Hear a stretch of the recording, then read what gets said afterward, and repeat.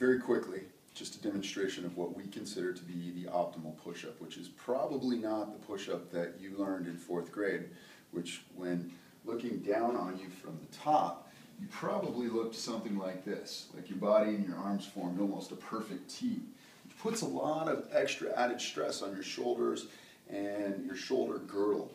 What we would like to see you do here on the power plate, and even when you're not doing push-ups on the power plate, is a little bit more intense. You're going to recruit a lot more muscles from your lats, your triceps, your biceps, your shoulders. It's going to be a lot more effective. You're probably going to do a lot less than you're normally used to doing, and you would probably do even more, a few less than you would be normally used to doing on the power plate just because of the added muscle contractions. So here's kind of what it looks like. You want to have your feet or your hands just a little bit internally rotated. You want your elbows to almost come back in here and stay as close to the sides of you as possible. And when you come up to the top, go ahead and give it that extra push. That's going to activate the serratus anterior.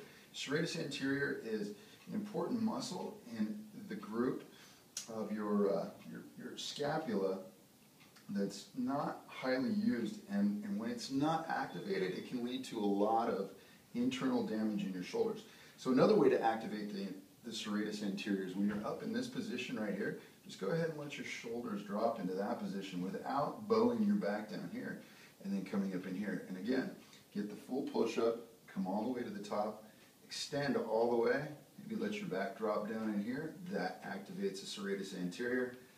Get the push-up back up in there again, activate, let it drop, come back down, activate, let it drop, come back down.